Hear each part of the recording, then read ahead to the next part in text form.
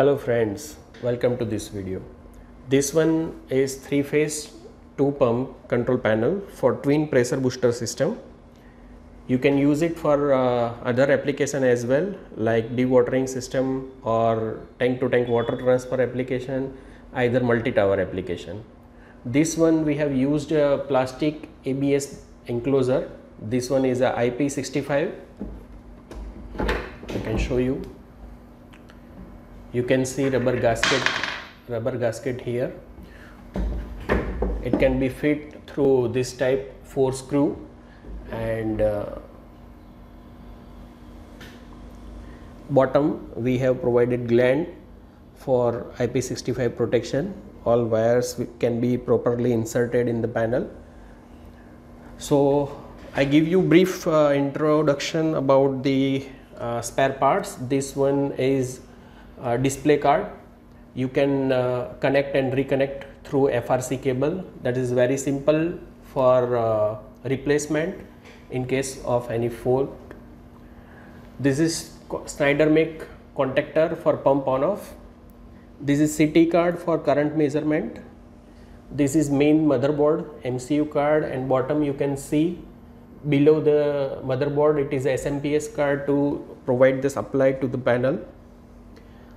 And at bottom you can see this one is level card, level sensing card, where you can connect float or pressure switch.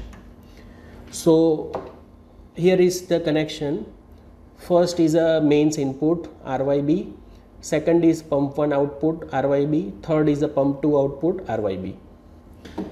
Here you can see you can connect sump tank float switch and 2 pressure switch you can connect individually.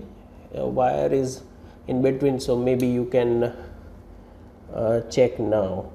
So first pressure switch you can connect for pump 1, second pressure switch you can connect for pump 2, and some tank float you can connect here. So just for demonstration I have connected to float.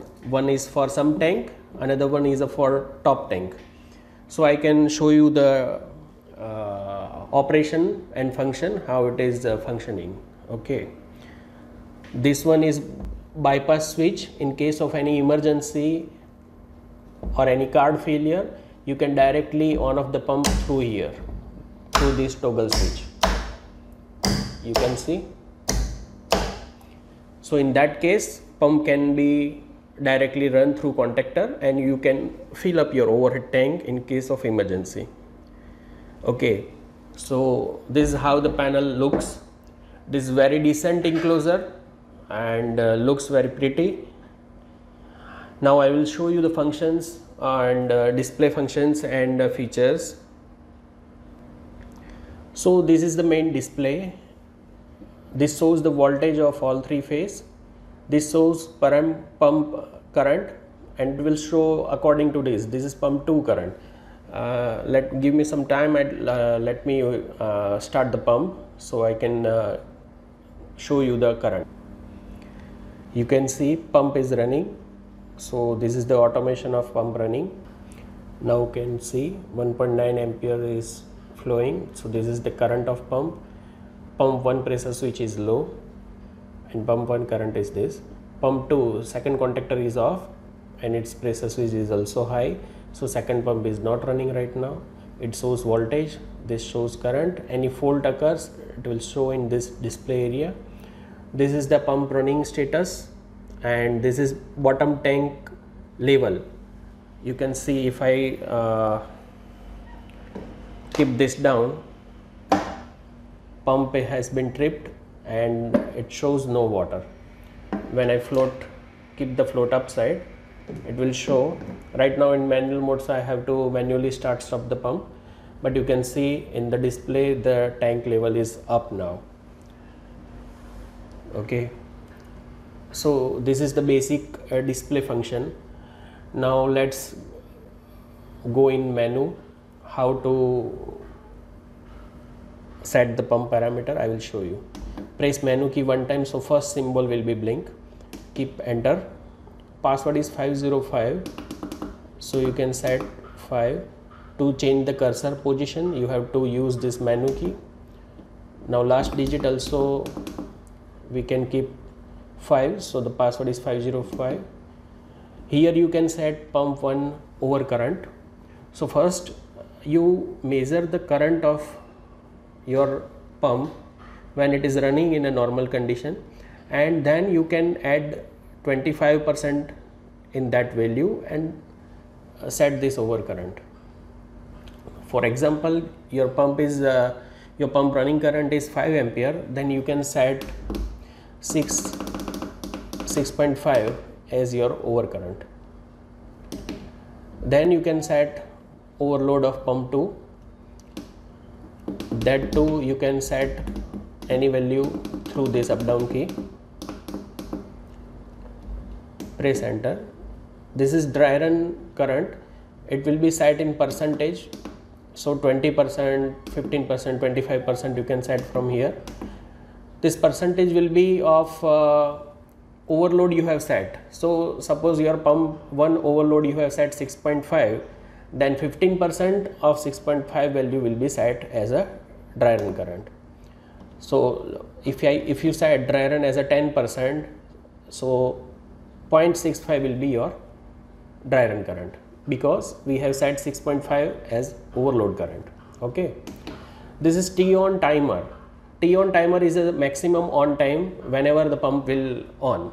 So this is maximum on duration.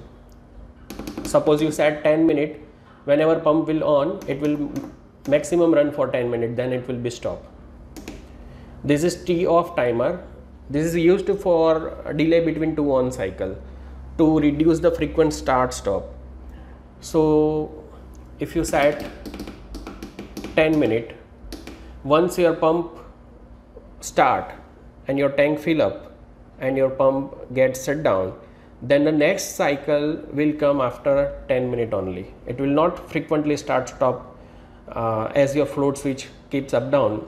It will not frequently start stop. So this is how you can reduce your pump operation and system will be run very smoothly. So I am keeping it 0 right now. T off. This is pump selection, which pump you have to run. Only one pump, only two pump, and 1, 2 both pump it will run in cascading manner. So here you can select your pump configuration. This is for reset. In any case your pump gets overloaded and it is tripped, then you have to reset it and then after it will run again. In dry run or any voltage fault, you don't need to reset. Only in a pump stalled protection and pump overload protection you need to reset the pump, then only the pump will run. So this is how all the settings you required at the time of installation. No other settings required. You can keep enter. This is in manual mode. If you want to put the system in a auto mode, you have to press this menu key 2 times. So this hand symbol will blink. You can press enter.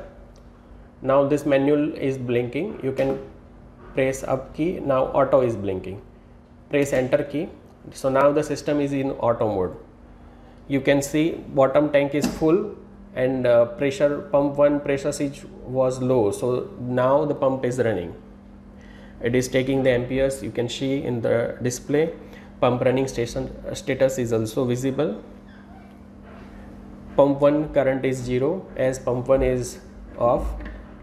I can show you inside the panel. You can see pump 2 contactor is on, pump 1 is off. Here also you can see pump 2 ampere is flowing, pump is running, and pump 1 ampere is 0. Correct? So this is how the system works. Now this is the top tank float. Now I am keeping it downside. Now pump has off. Now again I put this float switch upside. Now you can see pump 1 has been on. So this way it will cascade and both pump will be run in alternation, one working, one standby, or one working, one assist, that both configuration can set in the same panel. If you connect only one pressure switch or only one float switch, the system will work as one working, one standby. If you connect two individual pressure switch for both pump, then both pump can start on the same time or at a different pressure. So that configuration will be one working, one assist. So both you can set in a single panel. So this is how our panel looks. Now I will show you some protections. You can see pump is running. This panel we have connected to our source panel, and through this panel we can do reverse phase failure we can do through the MCB, and the output we have connected to this panel. Now I will trip one phase. I have tripped B phase. The system has immediately tripped, and phase loss indication you can see on the display. Now pump has been started. So immediately you can see it tripping the pump, and once the supply is okay, it will automatically on the pump. Now we will do reverse phase.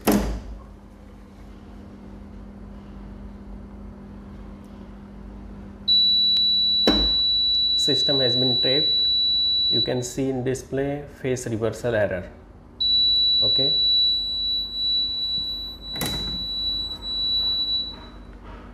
Now phase sequence I have corrected.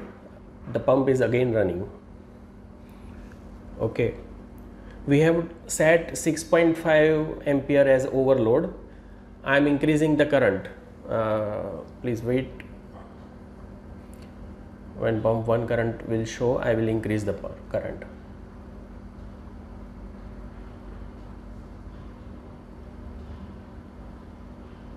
I have increased the current. It is tripped. You can see overload. Now pump 2 has been started. It is also taking high current, so it is also tripped in overload. So immediately you can see it is tripping in any kind of pump fault, either supply fault. This panel provide robust protection against any supply fault or any pump side fault. So your pump will keep always safe.